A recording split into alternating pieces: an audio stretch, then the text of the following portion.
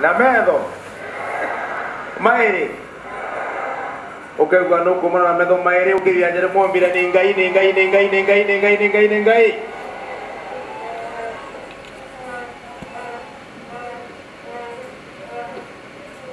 tamakati kana abishwa ndo wetikia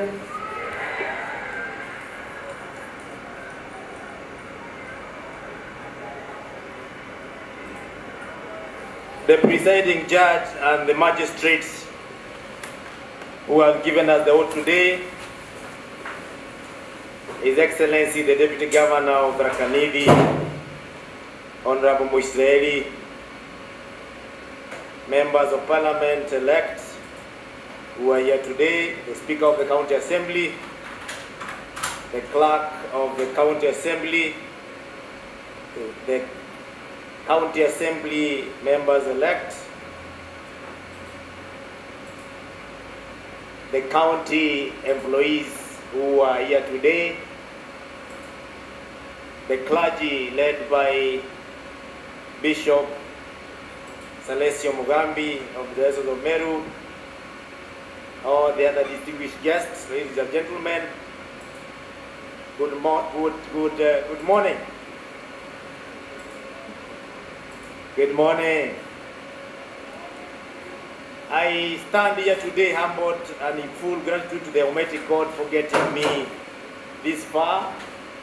For it is only through His grace and abounding love that I'm here, having taken the oath of office to serve Tharaka for the second time. I also thank you, the great people of Tharaka, for believing in me and your unwavering support against all odds.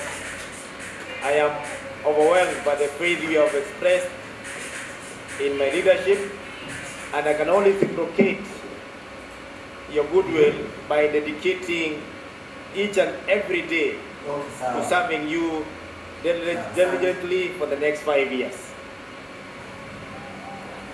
Let me also take this opportunity to express my gratitude to you for turning out in large numbers to peacefully vote in the just concluded general elections.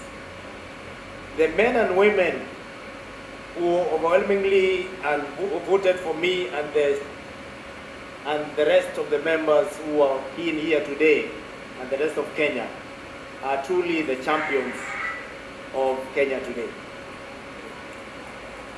It is said that no man is an island, and therefore I did not accomplish this alone.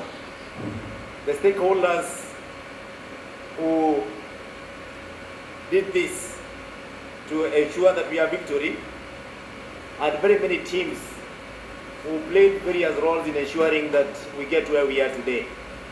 I'll start by thanking my family, led by my dear wife who is here today, for supporting me right from the house to the office and to the campaign field, which was not a joke. I also want to thank the leaders who are here today, have been elected, for accompanying me in the campaign trail and working together. And I also want to thank the dedicated supporters, the Kenya team and Kenya Kwanza and the UDA team for standing with us during the campaign period. In particular, I'm very grateful to my secretariat and all the teams that ensured that we had organized well-oiled campaign that was full of peace and with godly manners in the campaign trail. I will not forget to thank our party leader, the President-elect, His Excellency Dr. William Samoei Ruto, for the support he gave us and allowing us to run on his party, and even those who are not in his party affiliated to the same in Tharaka County. I will not forget to thank the IEBC, the Independent Electoral and Boundaries Commission, for spearheading a free, fair, credible, and transparent general election that has seen the results that we have today.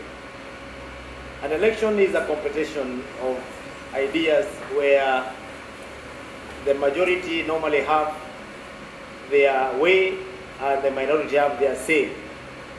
And I want to call all the leaders, because the politics have just ended with elections, to join me in building this county, because regardless of your political affiliations, all other differences, we are one people and we serve the same person.